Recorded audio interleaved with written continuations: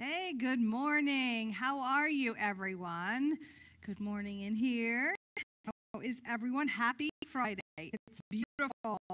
It's Jodi here from Abundant Grace Church, live streaming for our Faith and Healing School, number 429. Woo! We are getting up there. So, good morning. It's good to be in the house of the Lord this morning, every morning, really. So let's open up in prayer. Let's start. We got some goodies today. We're going to talk about the hindrances of faith. Amen. All right. So, Father, we come to you in the name of Jesus as touching this subject, Father, this message, Father. I thank you, Lord, for the amazing privilege, Father, to serve you. I empty my own agenda, Father, and I ask you for the anointing, Father, the anointing to preach your word, the anointing that breaks yoke, Father, for everyone who is listening today, Father, and who will listen in the future, Father, that they would receive the things that you have for them today. We give you all the glory, all the honor in Jesus' name. Amen. Okay, so a couple Fridays ago, I've been doing a few Fridays in a row, and we've been talking about how faith comes, part 1, part 2, how faith comes. We've been learning about that faith comes by hearing the word of God. Today, we're going to talk about 6 hindrances of faith. So this is Faith and Healing School, so we talk about faith and healing. So faith is the subject of things hoped for, the evidence of things not seen. Faith or belief, what you believe, what you have faith in, because people have faith in the wrong things, and they usually get it, don't they? Faith, God's faith, is faith that his word, the anointed word, is true. God says that his word shall go forth and not return void, means that when you're standing on something and you're standing on the word of God, that when you speak it, it will not just bounce off and not produce anything. It will go forth and do what it is called to do, which could be a whole bunch of things. Could be healing, could be restoration, could be, prosperity in all aspects. I like the message from AGC on Sunday that Pastor Frank was talking about. Prosperity is the full circle. Not when you talk about prosperity, it's, people go right to money. It's not that.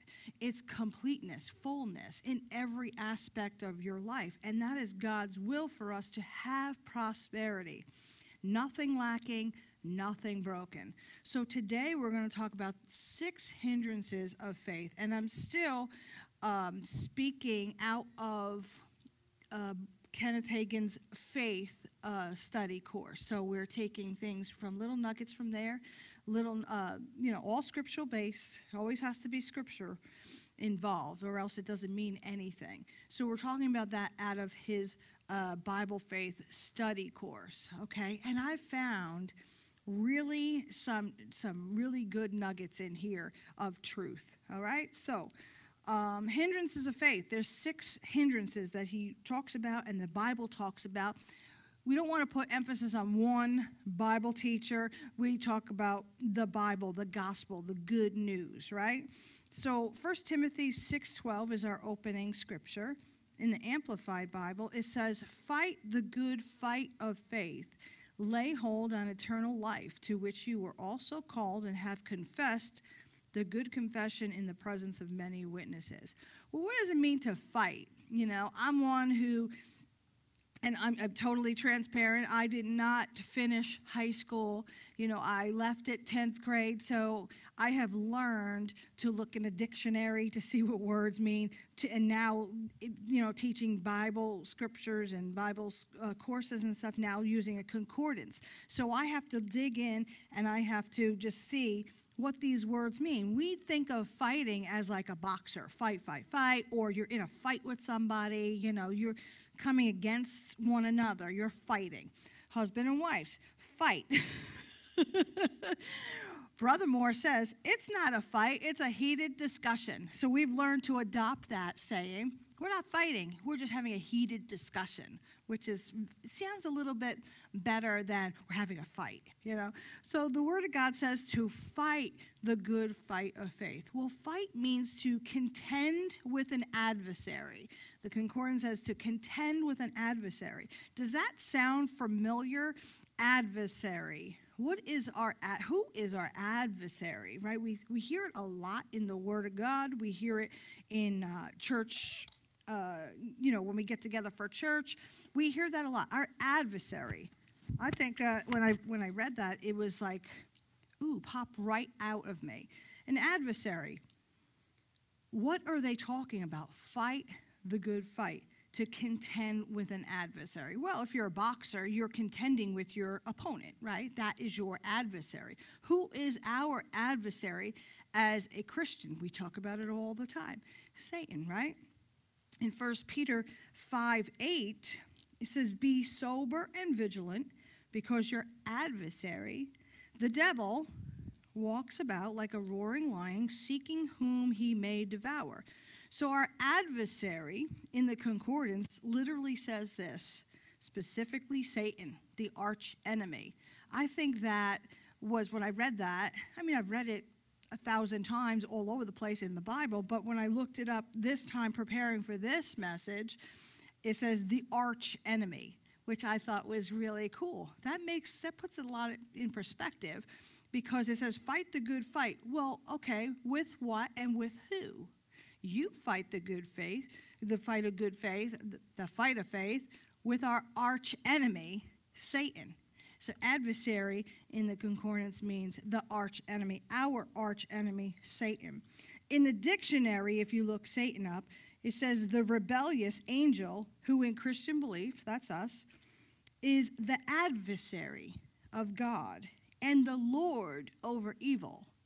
So when the Word of God says fight the good fight of faith, we're fighting against the things that he brings to us. We are fighting with the Word of God. That is our weapon. We are not fighting the devil himself. I don't want to get ahead of myself, but we are only fighting the good fight of faith, our beliefs, at what we have been taught, what we believe, the Word of God. The only fight we're required to fight is the fight of faith. We walk by faith. We live by faith. Everything we do is by faith. We've been talking about this a couple Fridays in a row. We are established by faith. God operates by faith. Amen? All right, so some people say, you'll hear them say, I'm just going to fight the devil. Well, you're not going to fight the devil. He's not going to show up as a human being. He's not going to, you're not going to sit here and you're not going to get in the ring with the devil. And you hear a bunch of preachers, and I'm going to say it today, that the devil's been around for a very long time. You and I are no match for the devil. He's been here forever.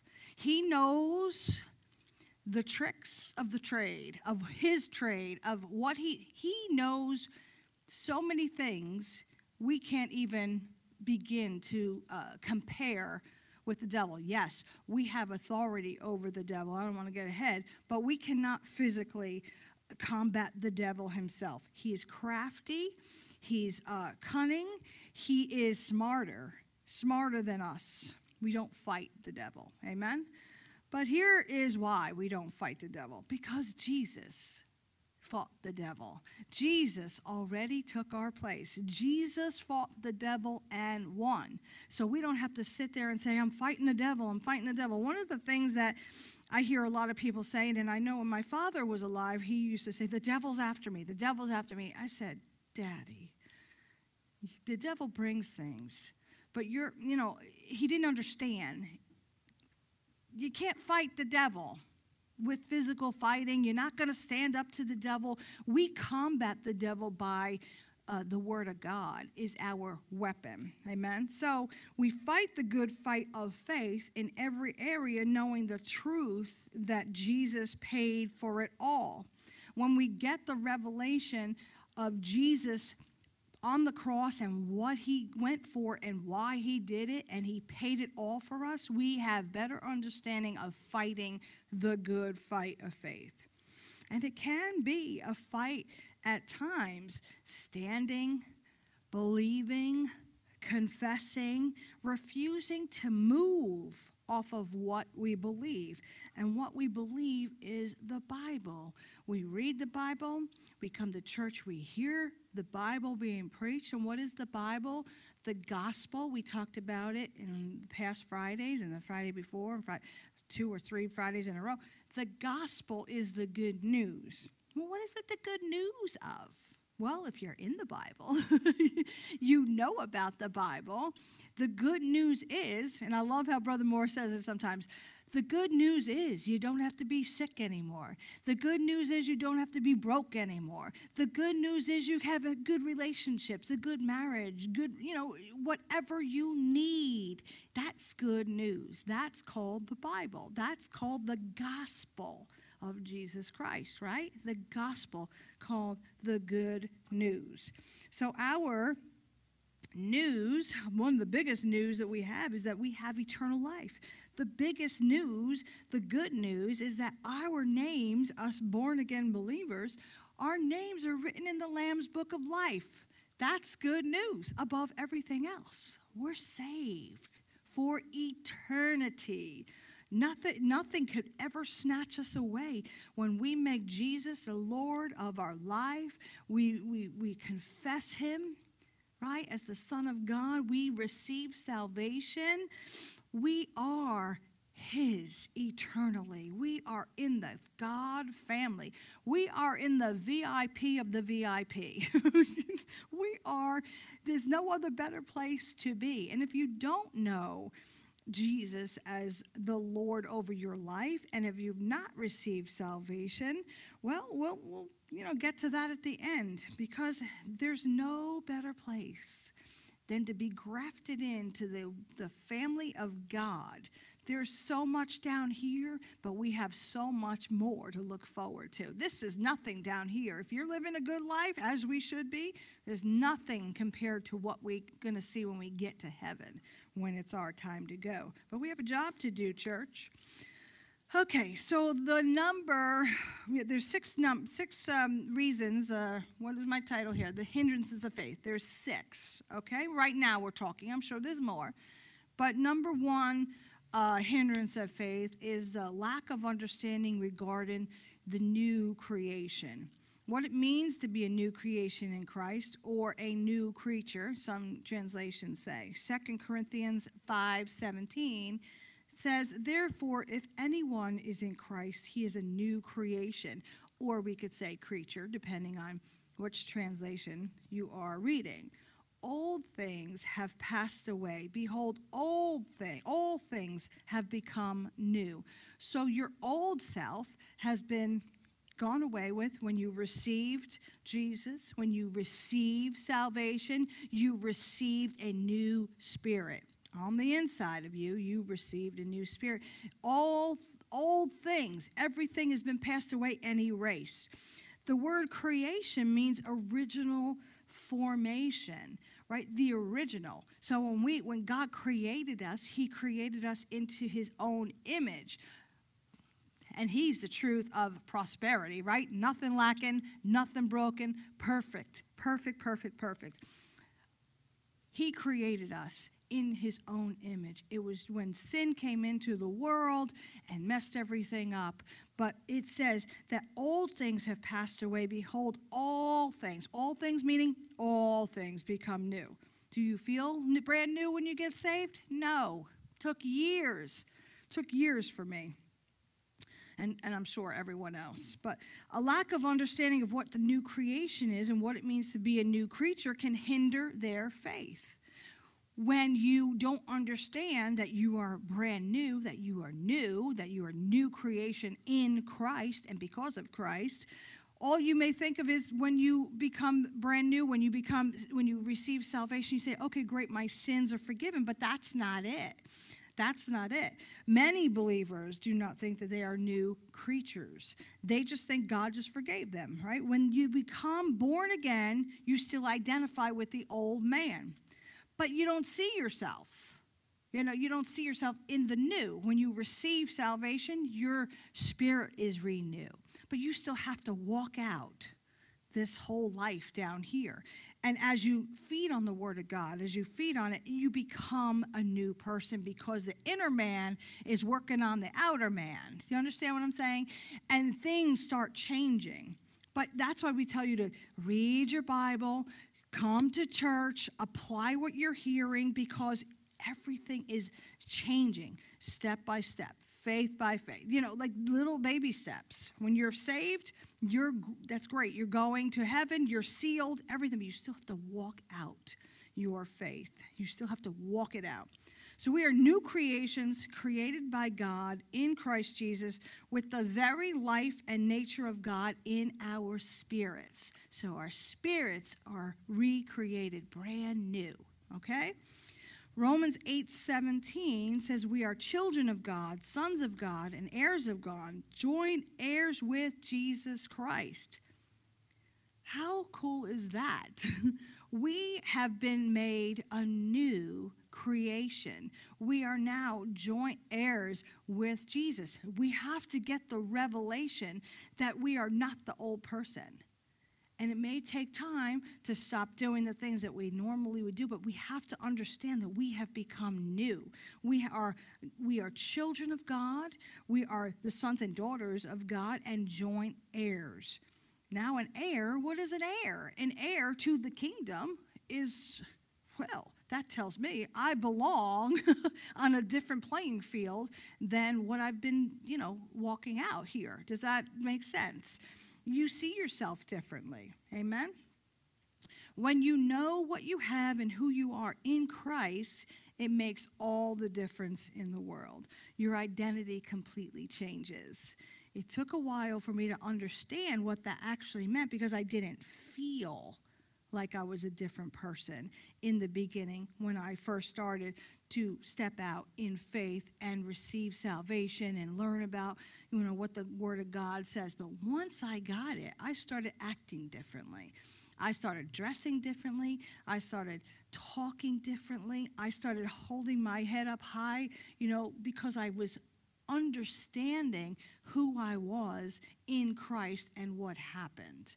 But it took a while, and it does take a while. That's why it's so important to be committed to the Word of God and praying and reading and coming to church. I might say that like 500 more times today.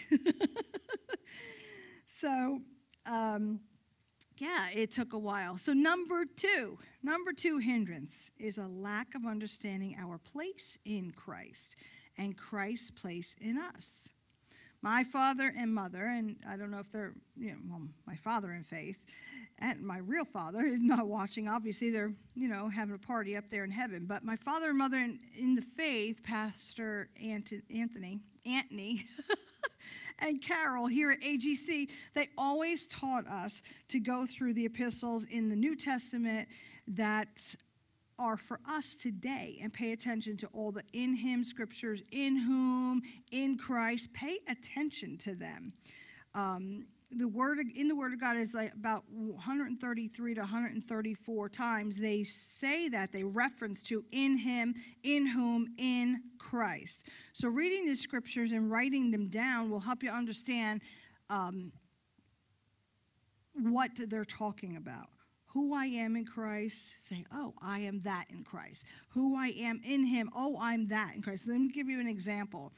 Ephesians 1:7, in whom we have redemption through his blood, forgiveness of sins according to the riches of his grace. In whom? Who are they talking about? So that's what I'm saying. When you look at that scripture, you say, well, in whom? In Jesus. We're redeemed. Right? Does that make sense? In whom? And some scriptures say, some translations say, in him. In him we have redemption through his blood. So those are the things that we look for when we read the Word of God.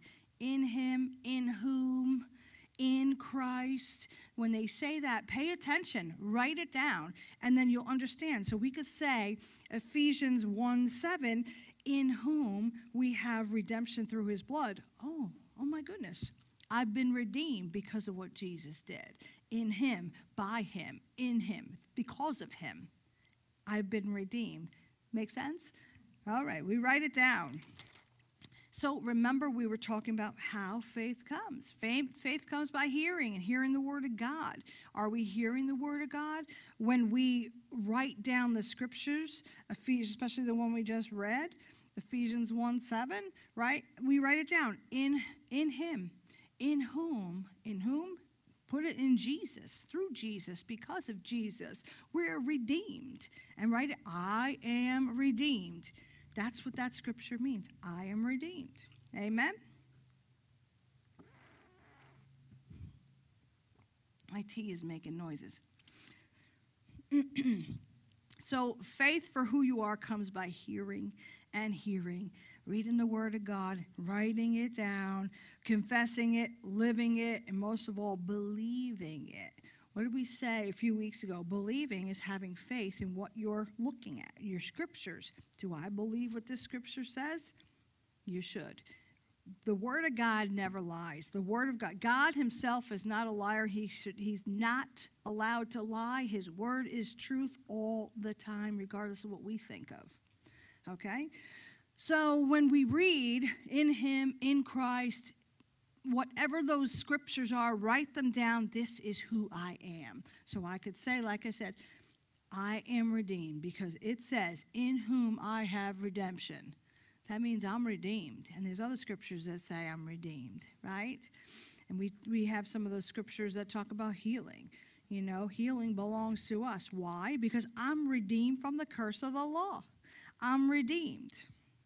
Number 3 hindrance to our faith is the lack of understanding our righteousness. Do you have to do everything right to be righteous? Or do you have to do everything right for God to call you righteous? Let me give you the answer. No.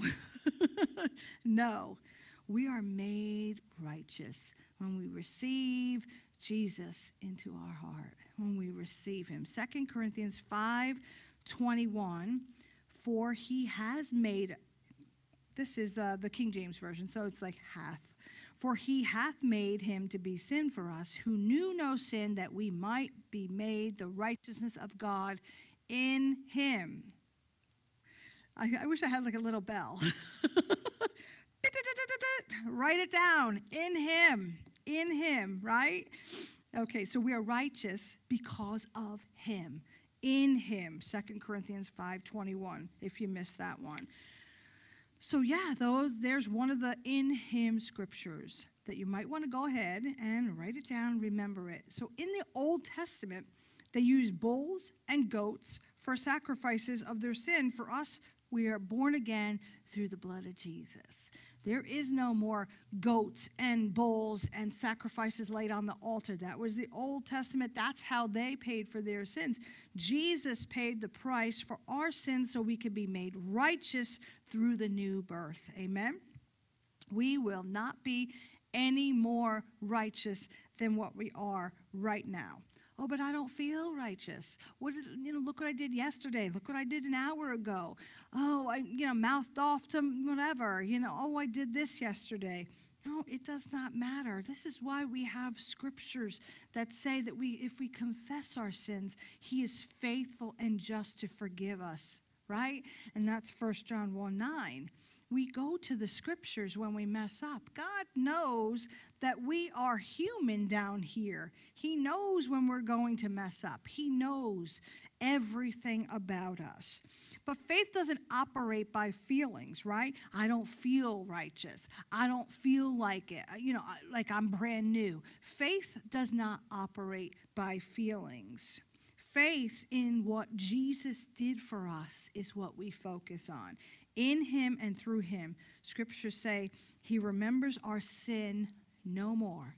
When we confess our sins, it's like it never happened. We are always righteous. Those of us who believe and have received salvation and the new birth, we have been made the righteousness of God through Christ Jesus. So we could say, and you could say, you can confess, I am righteous, regardless of what did I do? I made a mistake. I repent quickly. We are always righteous because of what Jesus did. So we don't have to say, I'm not worthy, I don't feel righteous. No, I am righteous. And when you start playing those head games, when the enemy starts playing the head games with you, well, look what you did, remember this, remember that. No, I am the righteousness of God in Christ Jesus. That was one of the first things that I got a hold of in the early walk in my journey, is that I didn't feel, because I had made so many mistakes and I had lived a certain lifestyle. And when I realized that, when I received Jesus into my heart and made him the Lord and Savior of my life, and I received salvation, I realized that I had become righteous. I was in right standing with God. I repented of my sins. And I'm quick to repent if I miss it today. But I am not going to be any more righteous than the day that I received salvation. So we have to get that, right. And we have to understand that you can't work towards any more righteousness. When you receive Jesus, you are made righteous because of him and through him and in him. Scriptures, amen. Hindrance number 4, the lack of understanding regarding using the name of Jesus. I like this one. When we know what the name of Jesus will do, we can take a rightful position of authority over Satan. Now remember, we talked about that in the beginning, fighting the good fight over who? Our adversary, Satan, right? The name of Jesus is, a lot of people think that it's just, we'll pray the prayer in the name of Jesus. And that's only one part of the name of Jesus.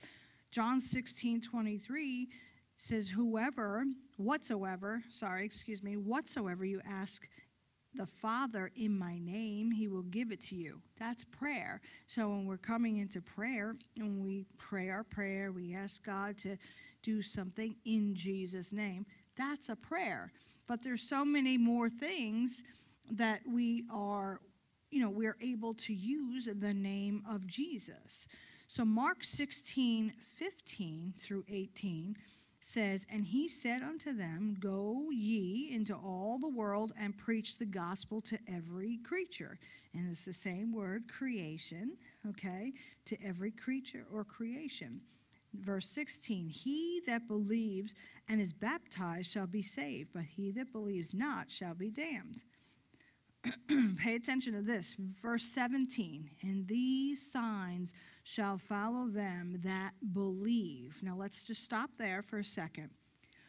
Believe, that scripture in the concordance also means or has faith or is committed to, right? So, and these signs shall follow them who believe. Believe what? The gospel, the good news, right? The Bible, the God's word. Believing that or having faith in that or has been committed to that. So it's important to understand that believers who are committed to the Word of God, who act on God's Word, who have the belief that they have faith, right? Because faith is what gets the job done. Faith in God's word. So these signs shall follow them that believe or have faith. In my name they shall cast out devils, and they shall speak with new tongues. Right? Do you remember in the Word of God where it says these men were trying to use in the God that Paul preaches about? They had no idea what he was even saying, what that meant or anything, and it didn't work for them, right? This is basically what they're saying with that. And these signs that shall follow them that believe, have faith in what the Word of God says. Not just someone who's going to throw stuff against the wall to see if it sticks, right? In my name. So us believers, in Jesus' name, we shall and we have the authority to cast out devils, and we shall speak with new tongues. So if there's a believer out there that doesn't believe that speaking in tongues is for today, well, the Word of God says that you shall speak with new tongues.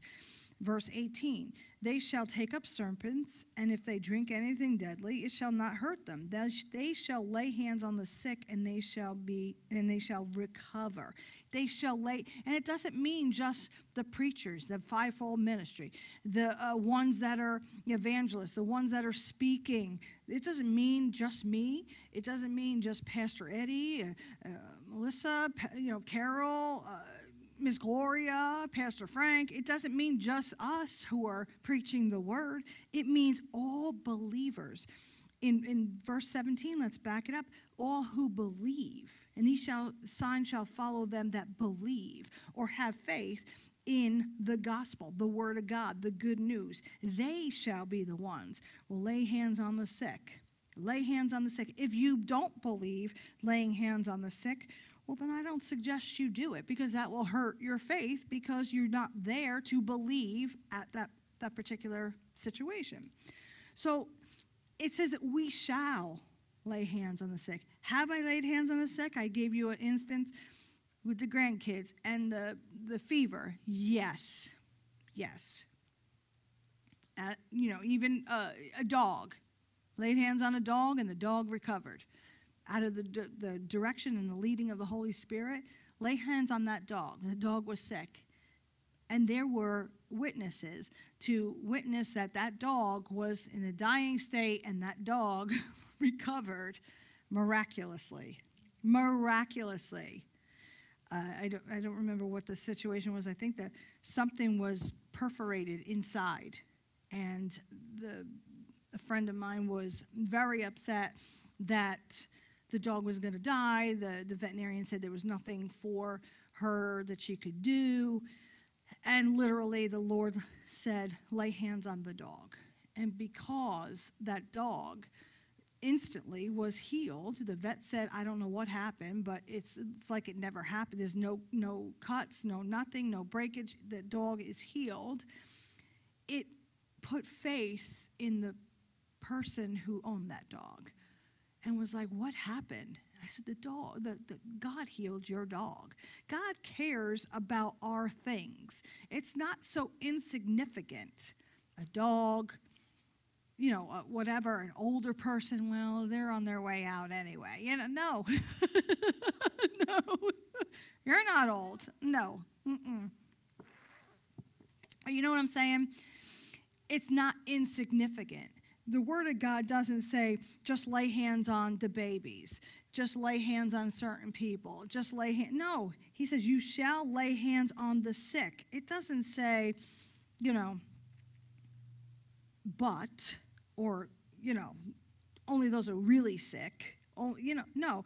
They shall recover. So in my name, in Jesus' name, is not just for a prayer. It's a whole bunch of other things that you can do this. It's not just for preachers, it's for all believers. Believers, sold out to the Word of God, believers, committed. Even when someone is acting out, and you'll see this a lot, especially nowadays, even when someone is acting out, it is not the person, it's the influence behind the person. So I've done this too. When I see something in the Word of God, I act on it, because I believe the Word of God wholeheartedly, and I'm committed to the Word of God. So if someone is acting out, I remember coming home from Oklahoma. Oklahoma people were so friendly in the airport. We come home in New Jersey, and we pull in, and there was a ruckus at like 2 a.m. at the baggage claim. And I know if anybody's watching this that has been there with us, there were metaphors flying, and it looked like there was going to be a fight broken. It was at 2 a.m. And you know what? I just literally, I'm not saying because I said it, because I know that I was with praying people. It was getting ugly. So under my breath, I said, Satan, you foul spirit, you stop acting through them right now in the name of Jesus. And like I said, I'm not saying it was because I prayed, because maybe they prayed too. I don't know. It's not like you announce that you're going to pray, or you're going to speak, or, things like that. It's what we know to do. So, and within, a few minutes, the situation was diffused. They went their other ways, and we left that place. So, I heard a story from Jerry Saville, and I remember it. Jerry Saville said that, and he's talking about the authority that we have in the name of Jesus, and he was talking about a time where he was or walking on the street or something, like wherever he was, and a man, I believe, got hit by a car or something like that, and the guy started seizing in the middle of the street. Well, he went over and he said, Satan, you stop it right now in the name of Jesus, right? And the guy pulled out of the seizure, and he was fine. And he said this, and I'll never forget it. We as believers have authority. We don't take authority over people. We take authority over the situation that's happening, because it is the enemy that is acting through these people or trying to get to these people. So in this situation, it's the enemy that causes this man to start seizing. We know about that in the Bible. It talks about, a child seizing or a boy seizing in front of Jesus. Remember that? That is the work of the enemy. So when we see these things, we have to be first responders pretty much and say, no, Jesus, you stop. Excuse me. Sorry, Lord. Satan, you stop acting through this person or causing this nonsense. We have that authority. So many believers don't even know about the authority that we have. They just think, prayer, and like in the name of Jesus, and that's great. But there's so much more that we need to remember. So when situations happen, you be the one to jump in and say, and of course you don't have to make a big fuss, Satan, I command you in the name of Jesus to stop acting through that person. You shut up right now. And I'll tell you right now, I use that when we get into a heated discussion for marriages, a heated discussion. I'll go in the bathroom and I say, Satan, you foul thing, you stop it right now. Don't you come in here and try to, start this trouble in my marriage. I take authority over you right now. You stop it. And it stops. It stops. So we have to remember the authority that we have. It's so important in the name of Jesus. Number 5. I like that one too, in the name of Jesus. That is one of my favorites because it works. When you know the authority that you have, it works. Number 5, lack of understanding about acting on the word. This is huge. We need to stop trying to make God's word work and start acting on the word. Proverbs 3:5, trust in the Lord with all your heart and lean not on your own understanding. I love this scripture, but a lot of people don't act on this scripture. I'm trying to make God's word work. Well, no, that's not how it goes.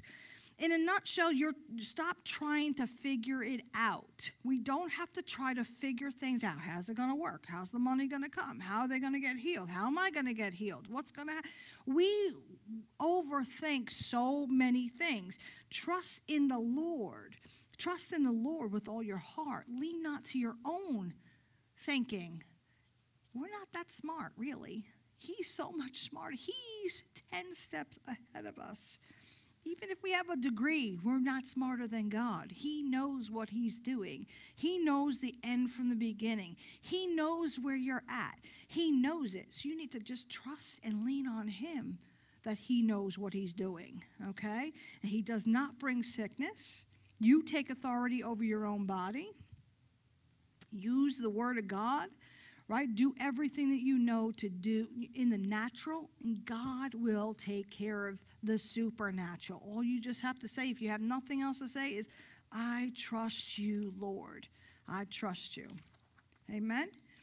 So we need to stop trying to make God's word work and just act on like the word is true. Act like the word is true. We read something, by his stripes I'm healed. He redeemed me from the curse. I'm seeing this. So what am I saying? Well, how's it going to work? No. Stay with the word. Okay, I'm healed. I'm redeemed. I use this over menopause. I'm redeemed from menopause. I learned that from Miss Gloria. I'm redeemed from hot flashes. I'm redeemed. I'm not taking it. I'm not taking it. Tries to come on. I'm not taking it. The word of God says I'm redeemed from the curse of the law. That Jesus was made a curse for me. So I don't need it. I don't take it. I don't want it. And I rebuke it in the name of Jesus. We have to act like the word is true. We have to ask yourself what God says about what you're going through. This, that, whatever you're going through. What does the word of God say? Find it in the word of God and act like it's true, because it is true. Okay? Everything that we need works like that. So, funny story, and we're almost done here. When a few, gosh, it seems like forever, but years ago, when Frank and I were just married, and so it's going on almost 11 years now, we were living in Homedale, and we were going through some of the toughest times financially. It was just a nightmare. And it was Christmas time. And Frank was supposed to get a paycheck, and it was Christmas Eve. He was supposed to get the paycheck that day. And it didn't come. We saw the FedEx guy come. Now we're like, oh my gosh, we have no Christmas presents for the kids. We never really buy each other anything because whatever, we buy whatever we want anyway, whatever. But, Christmas is for the kids, and we were looking forward to having that, even if it was just like a little something, because that's all we had, just a little something. But nothing came. So I said, you know what, Frank, and at that time, he really had a rough time with finances, and it was just a nightmare, like I said. So I said, you know what, I'm going to go to the mailbox, and maybe it came regular mail instead of FedEx. We see the FedEx truck go by. He didn't stop at the house. I go to the mailbox, open the mailbox up, nothing. So I have my head down, and I said, Lord, you know what? You said in your word you would take care of us. You said that you would provide. I said, Lord, I don't care about Christmas for myself. I said, but you said that you would take care of us. Now, we have a paycheck coming, and it's not here today. But you said that you would provide. And I said, Lord, and I talked to God like this. I said, Lord, are you lying? Are you lying to me? Because if this doesn't happen, you lie. I said that to him. I walked back from the mailbox, because there wasn't one out in front. We lived in a townhouse. So I had to walk from the mailbox section and walk to the townhouse. And I'm walking, and I'm saying, Lord, I know you're not a liar. I know you're not a liar. I said, Lord, you said you would take care of us. And I picked my head up as I got to the front grass area of the townhouse. And the FedEx truck pulls up. And he says, ma'am, do you live here? And I said, yeah. Oh, I forgot to give you this. I was supposed to drop it off like an hour ago, and I missed it. It fell in the seats or something. I said, oh, thank you. I walked through the door, and I was like, praise God, we got the check. But that was just one instance of God just showing up.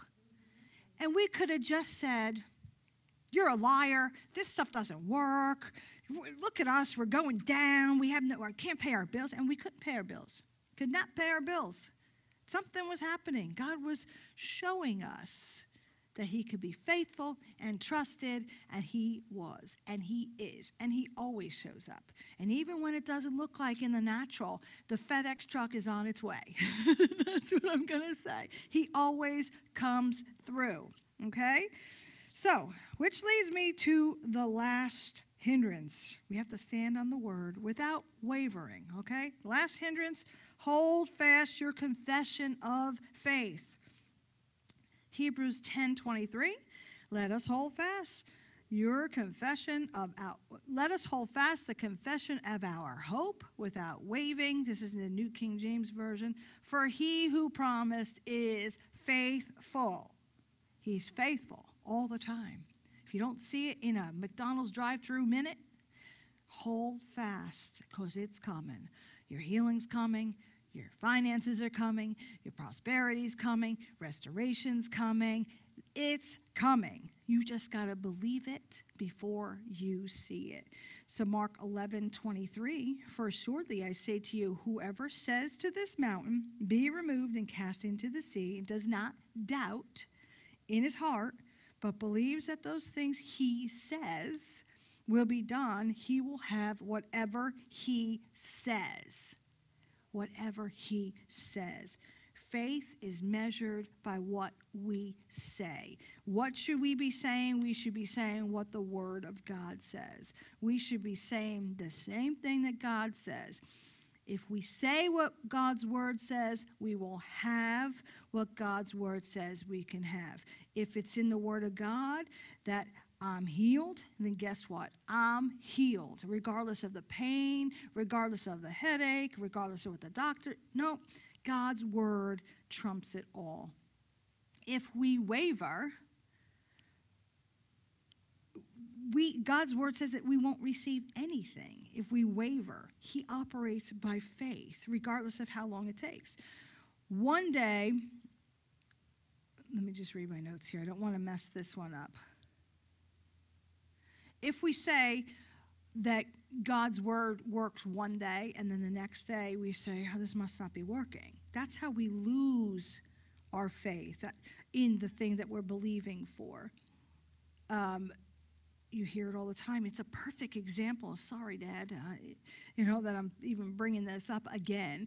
But when my father got healed in this church, he got hands laid on him. He walked out of a wheelchair. He didn't have glasses, and he was healed. I have a picture of him standing at the front door. He was healed. He knew he was healed. Everything, physical things, he was healed. He walked out of it, came in with oxygen, wheelchair. He walked out of here, stood by the front, and I took a picture. The next day, when he was home, he had a little sniffle. He had maybe a little breathing thing going on. And he said, pay attention to this. He said, I must not have been healed last night. He said. So we have to be so careful when we receive our healing, our prosperity, our restoration, whatever it is that you're standing for, that we don't negate the word by the next day if something comes up and we say, oh, I guess I didn't get that.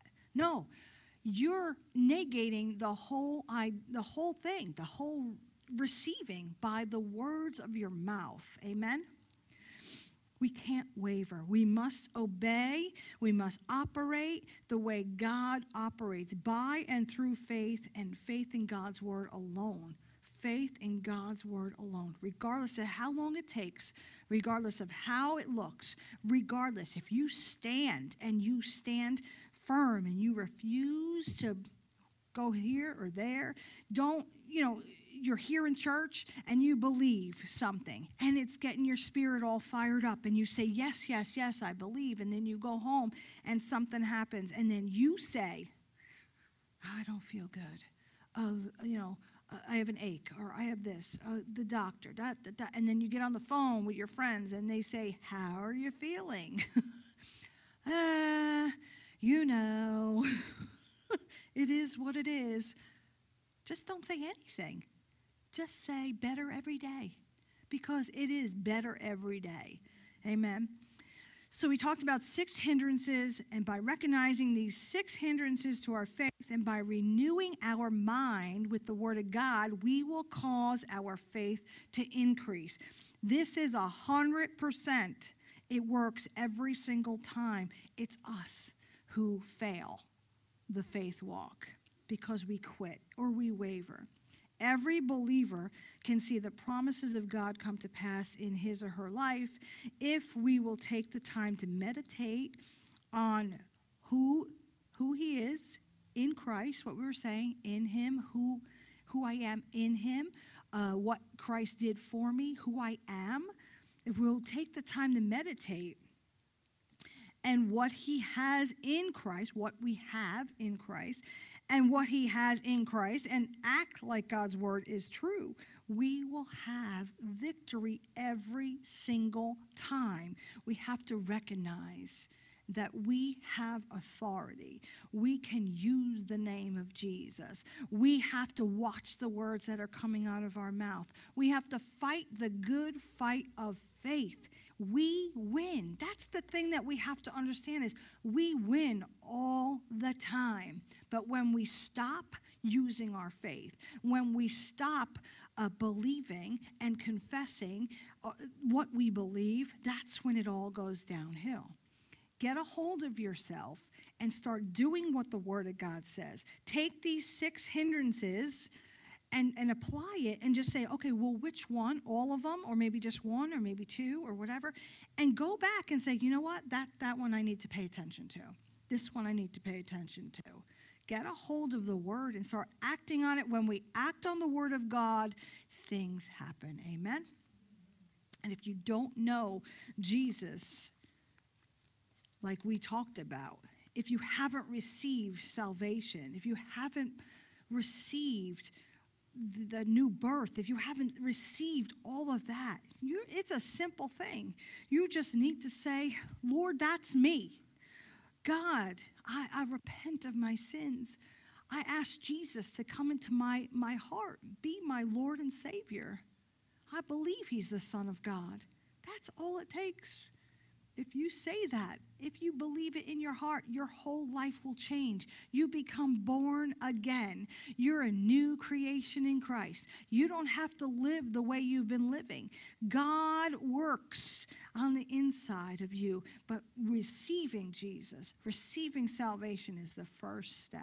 So if you have just said that prayer and you could say it, and you need to say it one time, you could say it and just respond in there, the live stream, if you've said it for the first time, and then we'll get some information out to you.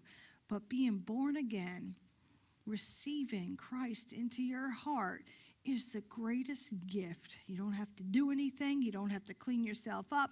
You just ask the Lord to come in, and you believe. You believe what his word says. Amen? Father, we're so grateful. We're so grateful, Lord. I pray for every single person, Father, that's out there watching, Lord.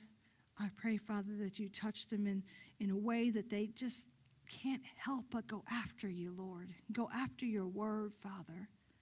Seek you with all their heart, Father. I pray laborers will come across their path, Father. If they haven't receive salvation into their heart, I pray laborers will come across their path to tell them about you, Lord. We thank you for your word, Father. You're always faithful. You're always good. You're always merciful. Your grace is never ending. We thank you, Father. We thank you for everything that is said and done here today, Father.